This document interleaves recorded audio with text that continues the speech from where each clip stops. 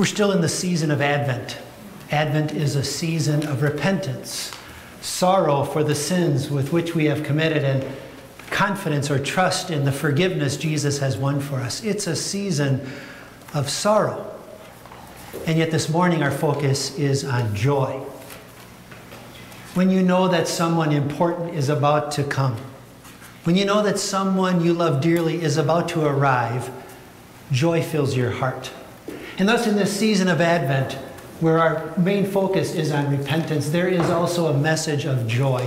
And that's our joy this morning, knowing that our Lord Jesus is coming.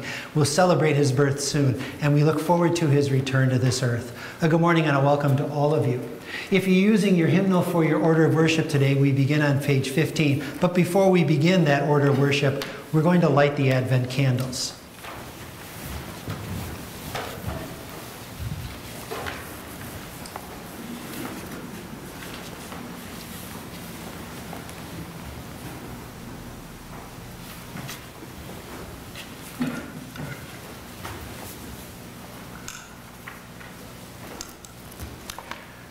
We light 3 Advent candles, remembering Jesus, the light of the world. He came to defeat the prince of darkness.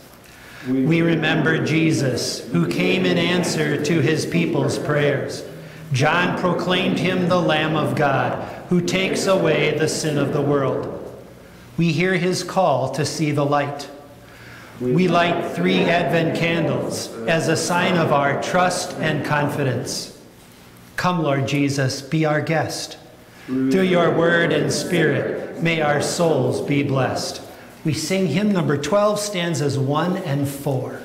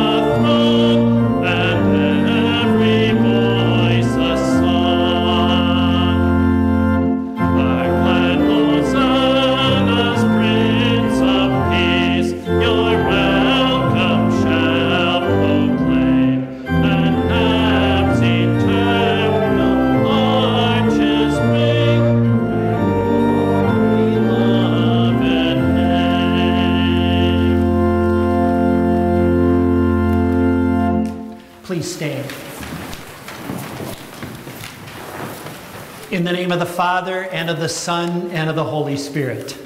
Amen. Beloved in the Lord, let us draw near with a true heart and confess our sins to God our Father, asking him in the name of our Lord Jesus Christ to grant us forgiveness. Holy and merciful Father, I confess that I am by nature sinful, and that I have disobeyed you in my thoughts, words, and actions. I have done what is evil and failed to do what is good. For this I deserve your punishment, both now and in eternity. But I am truly sorry for my sins, and trusting in my Savior, Jesus Christ, I pray, Lord, have mercy on me, a sinner. Lord, have mercy on us. Christ, have mercy on us. Lord, have mercy on us. God, our Heavenly Father, has been merciful to us and has given his only Son to be the atoning sacrifice for our sins. Therefore, as a called servant of Christ, and by his authority, I forgive you all your sins. In the name of the Father, and of the Son, and of the Holy Spirit. Amen. The Lord be with you. And also with you. Let us pray. Hear our prayers, Lord Jesus Christ, and come with the good news of your mighty deliverance. Drive the darkness from our hearts and fill us with your light. For you live and reign with the Father and the Holy Spirit, one God, now and forever. Amen. The congregation may be seated.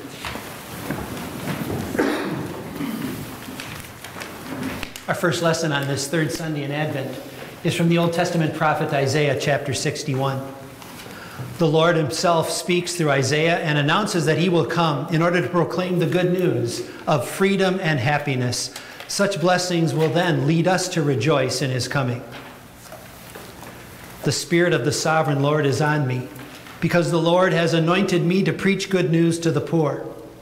He has sent me to bind up the brokenhearted, to proclaim freedom for the captives and release from darkness for the prisoners, to proclaim the year of the Lord's favor and the day of vengeance of our God, to comfort all who mourn and provide for those who grieve in Zion, to bestow on them a crown of beauty instead of ashes, the oil of gladness instead of mourning, and a garment of praise instead of a spirit of despair. They will be called oaks of righteousness, a planting of the Lord for the display of his splendor. I delight greatly in the Lord. My soul rejoices in my God, for he has clothed me with garments of salvation and arrayed me in a robe of righteousness, as a bridegroom adorns his head like a priest, and as a bride adorns herself with her jewels. For as the soil makes the sprout come up, and a garden causes seeds to grow, so the sovereign Lord will make righteousness and praise spring up before all nations. Here ends the first lesson. The psalm of the day is number 71. We'll read it responsively. In you, O Lord, I have taken refuge. Let me never be put to shame. Rescue me and deliver me in your righteousness. Turn your ear to me and save me. Be my rock of refuge, to which I can always go. For you are my rock and my fortress. Since my youth, O God, you have taught me, and to this day I declare your marvelous deeds. Even when I am old and gray, do not forsake me, O God, till I declare your power to the next generation, your might to all who are to come. Glory be to the Father, and to the Son, and to the Holy Spirit, as it was in the beginning, is now, and will be forever. Amen. This morning's second lesson is from Paul's first letter to the Thessalonians, chapter 5. Paul gives us instructions on how to live as we wait for Jesus to come back to this earth. The motive and the power to live such godly lives comes from God himself, who will keep us in our faith until the Lord Jesus returns. This reading will serve later as our sermon text. Be joyful always. Pray continually. Give thanks in all circumstances, for this is God's will for you in Christ Jesus. Do not put out the Spirit's fire. Do not treat prophecies with contempt. Test everything. Hold on to the good. Avoid every kind of evil. May God himself, the God of peace, sanctify you through and through. May your whole spirit, soul, and body be kept blameless at the coming of our Lord Jesus Christ. The one who calls you is faithful, and he will do it. Here ends the second lesson. Alleluia, I will send my messenger ahead of you, who will prepare your way before you. Alleluia. Please stand for today's gospel. The Holy Gospel according to St. John, chapter 1. Glory be to you, O Lord. John the Baptist came not as the one who would bring eternal joy to people, but as the one who prepared the way for the one who would, namely Jesus. John never failed to point out the fact that he was not the Savior who had been promised. There came a man who was sent from God. His name was John. He came as a witness to testify concerning that light, so that through him all men might believe. He himself was not the light. He came only as a witness to the light. Now this was John's testimony when the Jews of Jerusalem sent priests and Levites to ask him who he was. He did not fail to confess, but confessed freely, I am not the Christ. They asked him, then who are you? Are you Elijah? He said, I am not. Are you the prophet? He answered, no. Finally they said, who are you? Give us an answer to take back to those who sent us. What do you say about yourself? John replied in the words of Isaiah the prophet, I am the voice of one calling in the desert, make straight the way for the Lord. Now some Pharisees who had been sent questioned him, why then do you baptize if you are not the Christ, nor Elijah, nor the prophet? I baptize with water, John replied. But among you stands one you do not know. He is the one who comes after me, the thongs of whose sandals I am not worthy to untie. This all happened at Bethany, on the other side of the Jordan, where John was baptizing. This is the gospel of our Lord. Praise be to you, O Christ. We join in confessing the Christian faith using the Nicene Creed. We believe in one God, the Father, the Almighty, maker of heaven and earth, of all that is, seen and unseen. We believe in one Lord, Jesus Christ, the only Son of God, eternally begotten of the Father, God from God, light from light, true God from true God, begotten, not made, of one being with the Father. Through him all things were made.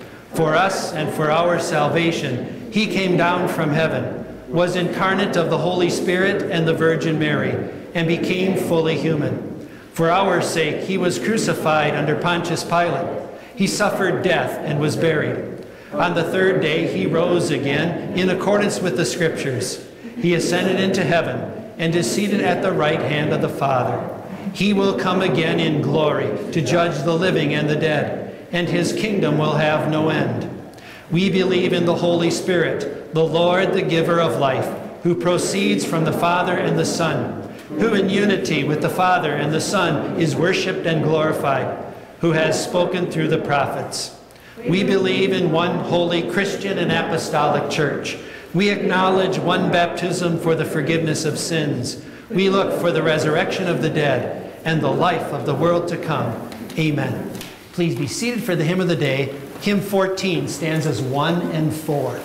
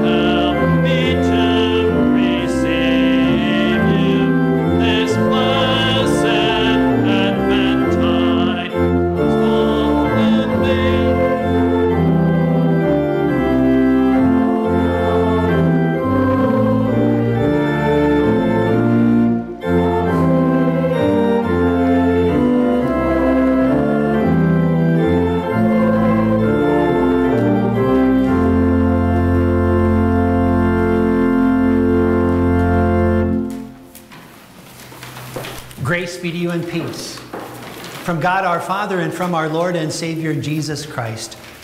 Dear fellow redeemed, we live in a graphic world. And by graphic, I mean that you can see what's going on right there, even though it happened on the other side of the world. Cameras are everywhere, and people are taking pictures of what they are seeing. They're taking videos of the activity in front of them, and they're sharing them with you, or they're posting them so that anyone can see them. We don't have to imagine what other people are seeing. It's right there. We can see how beautiful, amazing, unusual, entertaining, horrific, disturbing such things are. Today marks the third Sunday in Advent, and every year on this third Sunday in Advent, we receive our Lord's encouragement to rejoice. That joy comes from the fact that our Lord and Savior, who came to this earth once as the child of Bethlehem, will come back to claim us as his own, as the King of Kings and Lord of Lords, the Judge of all people on the last day. We're filled with joy over that truth. But aside from the fact that our worship theme encourages you to rejoice, and from the fact that our hymns, our scripture readings, and our prayers contain the theme of joy, just how joyful are you as you sit there in your pew this morning? If I were to take a picture of you and share it with someone, if I were to take a selfie and share it with someone, would they come to the conclusion that our worship theme this morning is an encouragement for us to rejoice? I doubt it. I don't see a lot of joy on your faces, and you don't see it in mine either. But that's okay. It's okay. Because Christian joy does not make us giddy on the outside. It isn't seen in the way that we jump around for joy as some children do. No, Christian joy is on the inside. It's a smile on the heart, if you will. By God's grace, through faith in Jesus, He has placed that joy in your heart. And even though we can't see that joy, it's evident as we carry out our Christian lives from day to day. And that's the situation that the Apostle Paul addresses here in 1 Thessalonians chapter 5. He encourages us to live in that joy on a daily basis. But that leads us to ask the question, what do joyful Christians look like? Let's keep that question before us and see how the Lord Jesus answers it in this portion of His Word and fills your heart with Christian joy. So, regarding the joy that you're looking for in your life, what are its sources? Where do you look for joy? I advise people not to look for joy in sinful human beings or from something in our sinful world. Oh, joy can be found there, but the problem is they are sinful people, and this is a sinful world. And by definition, sin brings frustration in our lives. So the joy that we may be finding in other people or in some place of our world or in something of our world is not going to last. It will fade. It will dry up. It'll be gone. So where can you look for joy? Well, in spiritual things. And that's what the Apostle Paul encourages here in the opening words of our text. He says, "Be joyful always, pray continually. Give thanks in all circumstances, for this is God's will for you in Christ Jesus." He says, be joyful always. And then did you notice what he did not say? He didn't say go out and find that in some relationship with somebody else. Go out and find that in some aspect of our world. Go buy yourself something so that you're filled with happiness or joy. No, instead, he points to a spiritual outlook on your daily life. He says, first of all, pray continually. Now, how in the world can you do that? You've got to live and eat and sleep and work, go to school. You have things that have to be taken care of in life on a daily basis. How can you pray continually? It's not possible. Granted. So what does this mean? One Christian has said that to pray continually is the Christian's constant readiness to approach God in prayer in any and every situation of life. Constant readiness. So when you're experiencing a blessing in life, a thank you, Lord, is either uttered by your lips or spoken with your mind and your heart. And when you're facing a tragedy in life, it's, Lord, give me strength, comfort me, and remove this from me, whether it's spoken or not. You see, God's intent with prayer is not that they simply be spoken in this building on 1 hour every Sunday, or that you speak them before or after your meals. His intent is that you have this readiness to speak to Him in prayer. You have a spiritual outlook on life because of the joy that is in your heart. And then Paul goes on to say, give thanks in all circumstances. But how can you give thanks when tragedy strikes? When you're facing one disappointment after another, when life is so frustrating. because you know that what you need most of all is yours. As sinful people, what we need more than anything else is the forgiveness of sins, and Jesus has won that by his life, death, and resurrection. It's yours. You live in it every day. And eternal life is yours, no matter what's happening in your outward life. Because you know that you have a higher life, a spiritual life, and with it comes a spiritual outlook on your daily life. What do joyful Christians look like? They have a spiritual outlook on daily life. But I have a confession to make.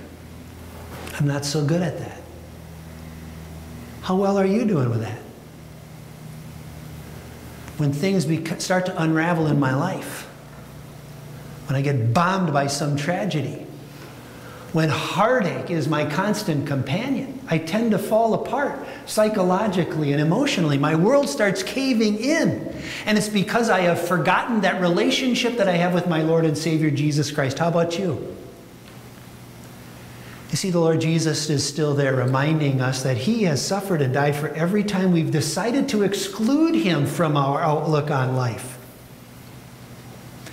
He rose again to assure me of life with him. He has placed his name on me at my baptism. Why? So that he can bless me eternally, no matter what I'm facing right now. And that fills the Christian with joy. What do joyful Christians look like? They have a spiritual outlook on their daily life. I got a question for you. Little survey. I don't expect you to answer it or even to raise your hand.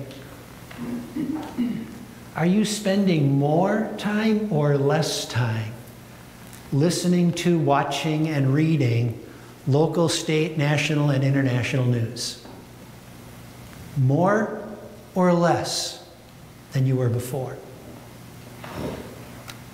I'm going to go out on a limb here and say you're probably spending less, the majority of you anyway. I know I am. It's because I'm sick and tired of it. I hear the same thing every day. It doesn't get any better. And even when I hear something, I don't know if what I'm hearing is the truth. So I've decided to spend less time, less attention, pay less attention to what that is saying.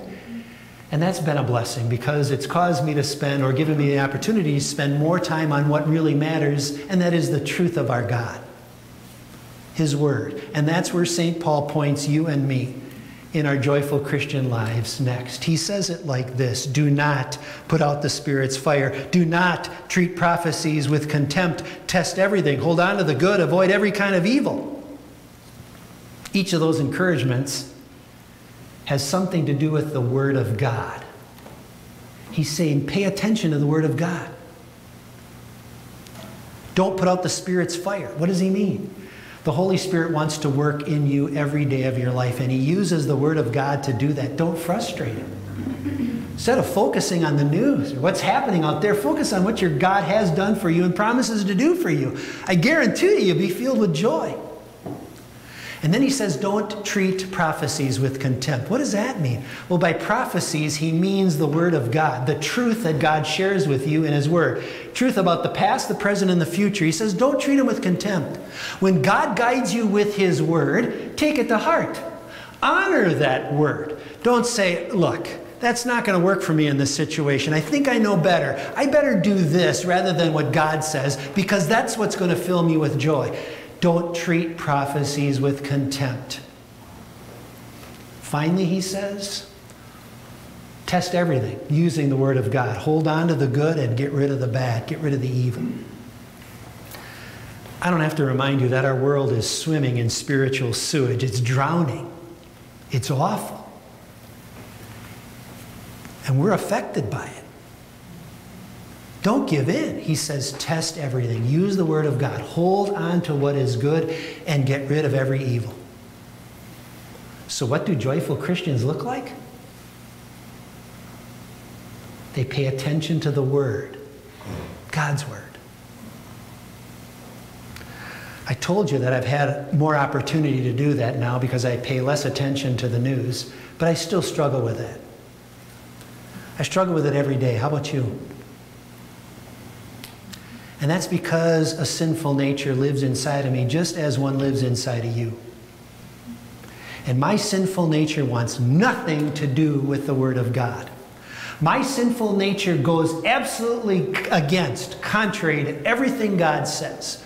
So when God says this is right, my sinful nature says it's wrong. And when God's word says that's wrong, my sinful nature says, no, that's right. And it goes on in me every day. And I lose. How can I win?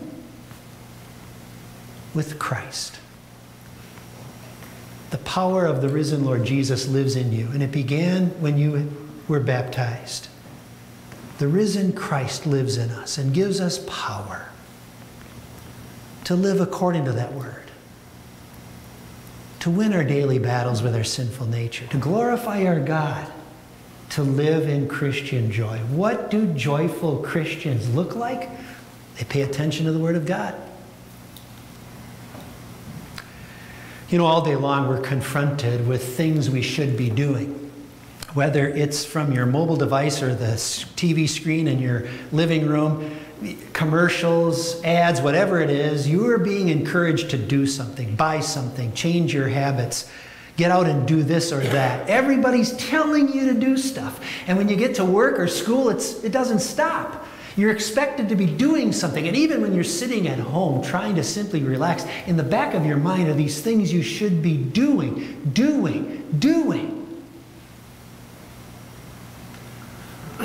One of the most marvelous truths of Christianity is there's nothing left for you to do. It's all been done by Christ. There is your comfort. And from that fact comes your Christian joy. Paul says it like this. May God himself, the God of peace, sanctify you through and through. May your whole spirit, soul, and body be kept blameless at the coming of our Lord Jesus Christ. First, Paul prays for God to sanctify us. My catechism students know that means to make us holy. It means to set us apart. Paul says, Lord, set me apart, make me holy every day, and let it show by the way that I live, by the way that I interact with other people. Help me with your word. Guide me with your word, so that I let others see the joy that I have in my Christian faith. And then, God will keep you blameless. In this season of Advent, we focus on the fact that our Lord Jesus will return on the last day and judge all people. And that doesn't exactly make us feel all that comfortable, does it? Here Paul says, look, you're blameless now. God has nothing against you. Your sins are forgiven, gone. And he will keep you that way until the last day when the Lord Jesus returns. He will keep you in your faith. Preserve you blameless until the Lord Jesus returns. That's what God wants for you. And he will accomplish it because he loves you, because he is gracious. And that fills the Christian's heart with joy. What do joyful Christians look like? They persevere until the Lord's return. I imagine things have been getting busy for you. And as every day passes here in December, they get busier and busier as you get ready for the 24th or the 25th. And that's the way things are every December. Those are important dates. But there is a more important date on your calendar. It's the day of the Lord's return. Unfortunately, it's not marked anywhere. But we live in readiness for that day by faith in Christ as our Savior from sin, because you are blameless. And so that means that no matter what's happening around you, you are ready for that greatest day, in the next greatest day in all of history. Your Lord's return, because you're blameless. Let that truth fill your heart with joy. And live in that joy. Rejoice, Paul says. Your Lord is coming. May he come soon and fill us with eternal joy. Amen. Please stand. The peace of God, which surpasses all understanding, shall keep your hearts and minds through Christ Jesus. Amen. Please be seated for a moment of meditation.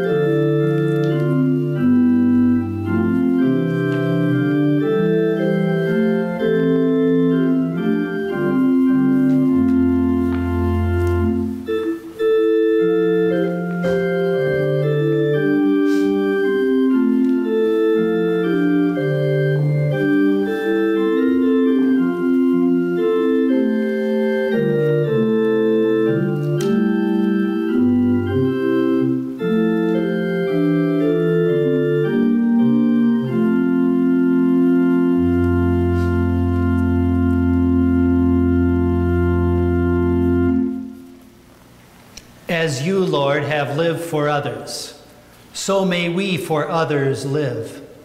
Freely have your gifts been granted, freely may your servants give. Yours the gold and yours the silver, yours the wealth of land and sea. We but stewards of your bounty, held in solemn trust will be. Amen. Please stand for prayer.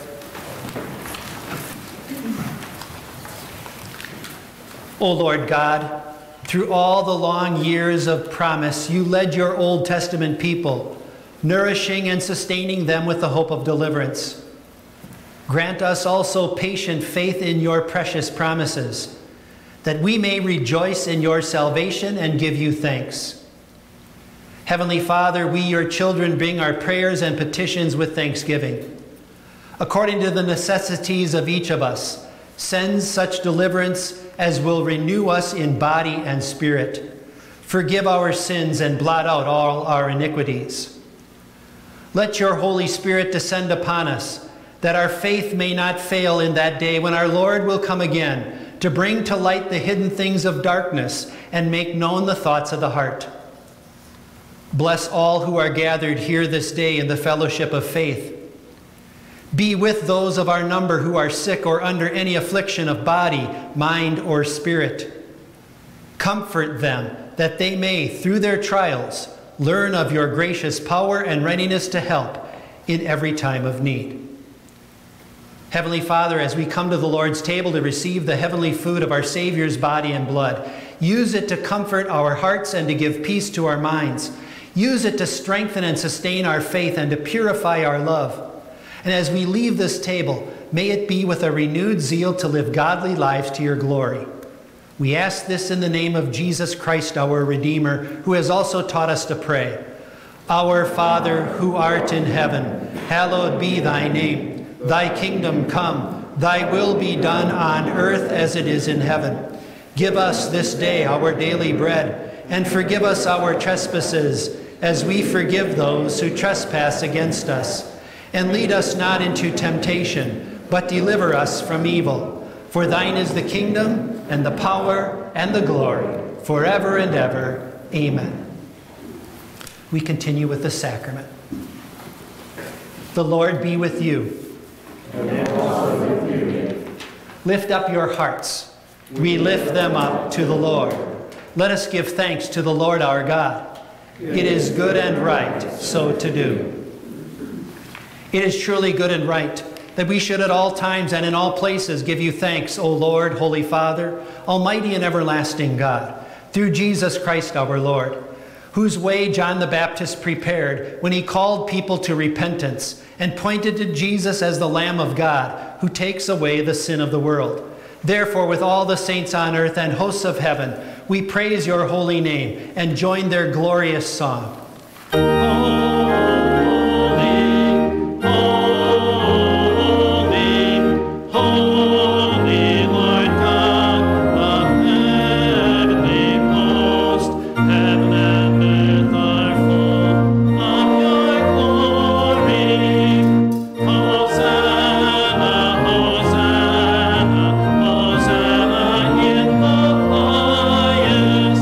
Let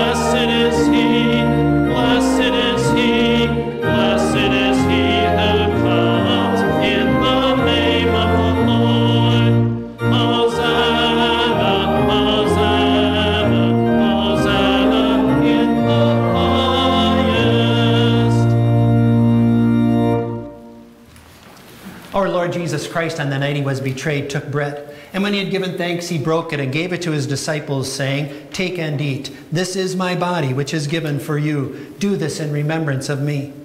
Then he took the cup, gave thanks, and gave it to them, saying, "Drink of it, all of you. This is my blood of the new covenant, which is poured out for you for the forgiveness of sins. Do this whenever you drink it, in remembrance of me." The peace of the Lord be with you always. Amen.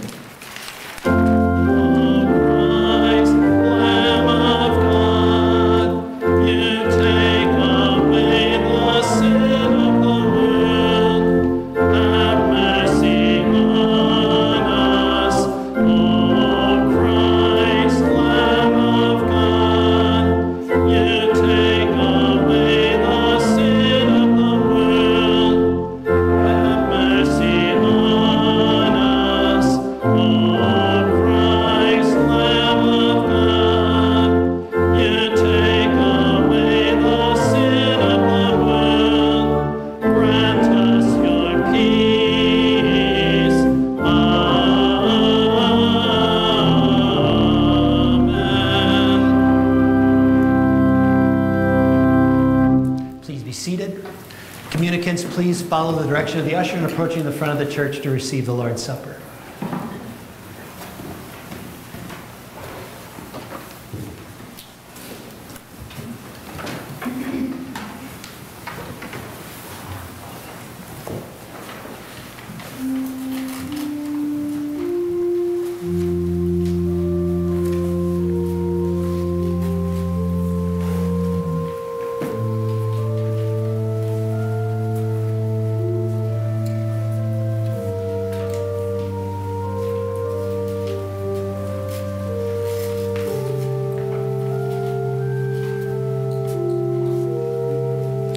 Take and eat.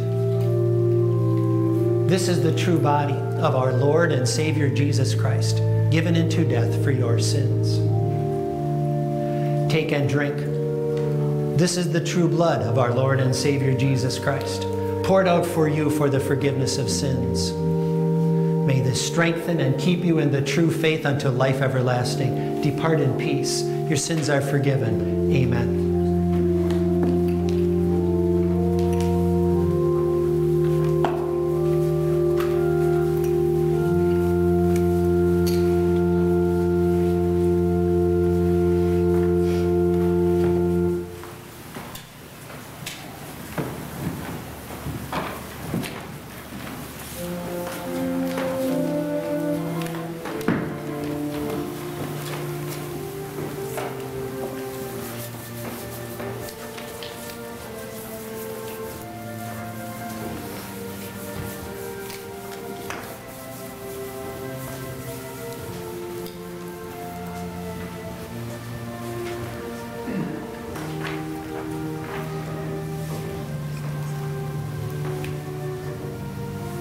Take and eat. This is the true body of our Lord and Savior Jesus Christ, given into death for your sins. Take and drink. This is the true blood of our Lord and Savior Jesus Christ, poured out for you for the forgiveness of sins. May this strengthen and keep you in the true faith unto life everlasting. Depart in peace. Your sins are forgiven. Amen.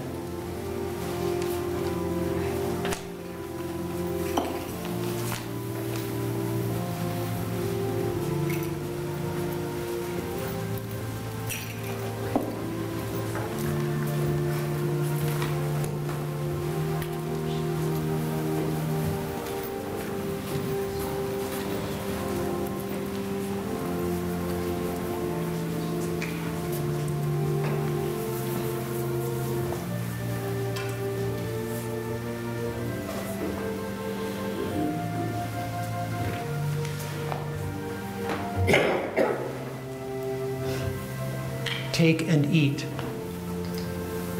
This is the true body of our Lord and Savior Jesus Christ, given into death for your sins. Take and drink. This is the true blood of our Lord and Savior Jesus Christ, poured out for you for the forgiveness of sins.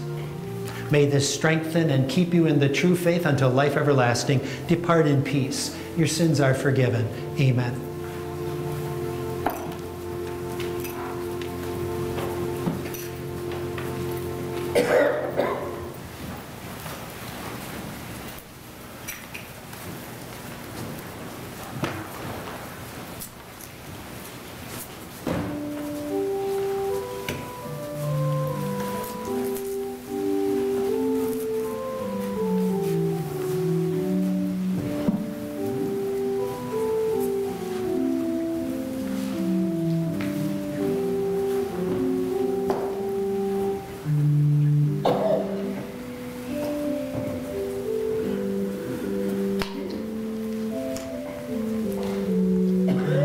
Take and eat.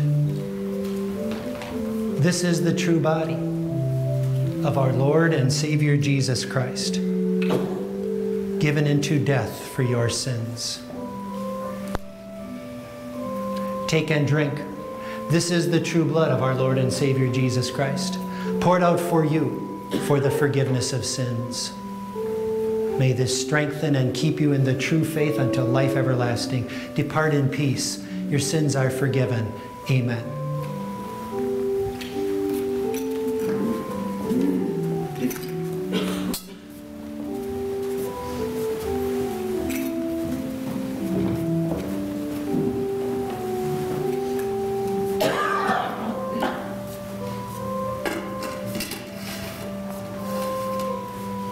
Take and eat. This is the true body of our Lord and Savior Jesus Christ, given into death for your sins. Take and drink. This is the true blood of our Lord and Savior Jesus Christ, poured out for you for the forgiveness of sins. Now may this strengthen and keep you in the true faith unto life everlasting. Depart in peace. Your sins are forgiven.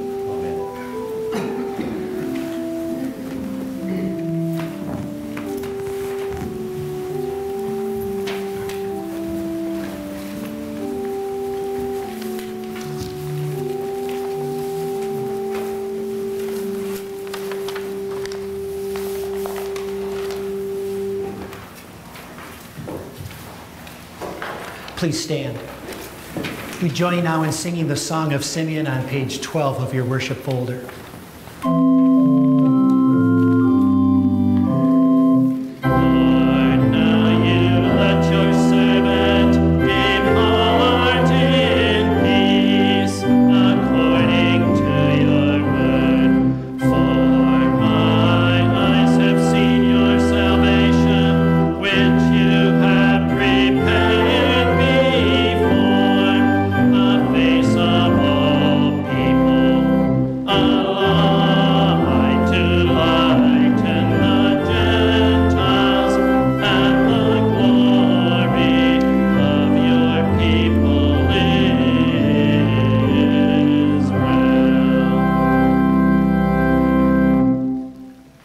Give thanks to the Lord, for he is good, and his mercy endures forever.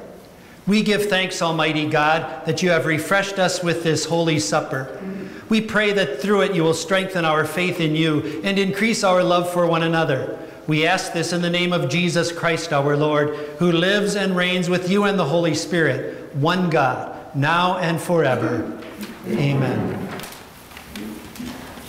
The Lord bless you and keep you. The Lord make his face shine on you and be gracious to you. The Lord look on you with favor and give you peace. Amen.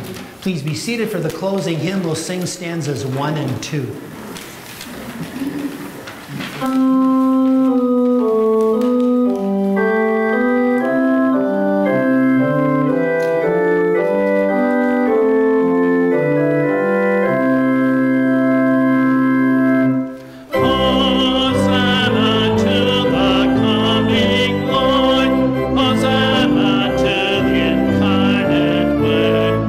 Christ, Creator, Savior, King.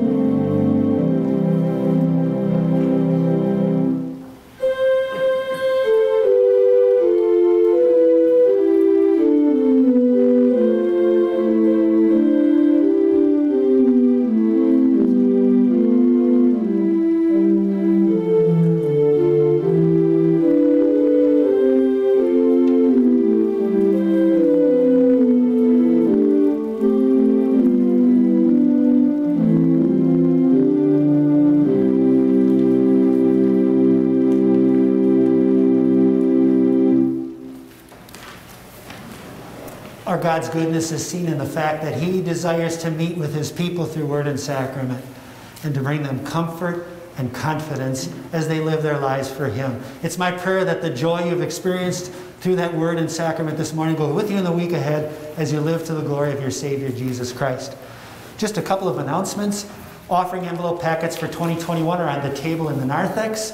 If you're watching this video and you're a member of our congregation and you would like me to mail that envelope packet to you, please send me an email or call the church office and put a message on the answering machine and we'll take care of that.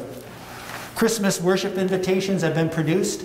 They're an invitation to not only to be here in person, but also to watch our service live streamed. So if you have someone you know who could really use that, take one of these invitations and mail it out in the days or week ahead, and pray that God will use that to bring them the comfort and the joy of a Savior born for them as well. Poinsettias can be ordered, but they will be picked up tomorrow. So if you want a poinsettia, see the sign-up sheet today. If you're watching this video and you'd like to order one, please call me on my cell phone or text me, and I'll get that information to Yvonne Beer, who's taking care of that for us. The annual meeting will convene shortly after you're dismissed. We ask that you would go out the side aisles, starting from the back and going to the front. If there's one more thing, I noticed that I have a mistake on the church calendar for Sunday the 27th. I have it listed that we have church at 8:15 and 10 with Bible class at 9. We will not be having Bible class at 9. So we may move that first service to 9 o'clock. I'll speak about that with the elders and let you know. By the way, this week I intend to send out the sign-up for Christmas Eve and Christmas Day worship. It's really important that you let us know how many, if you're coming, and how many to expect. I'd rather have you put yourself down and then find out that you can't make it. We need to determine how many people are going to come so that we can do this as safely as possible. There's a chance we might add a service if we need to, but we need people to sign up ahead of time in order to make that decision as wisely as possible. So watch for that coming out in this next couple of days. Those are the announcements. Have a blessed day.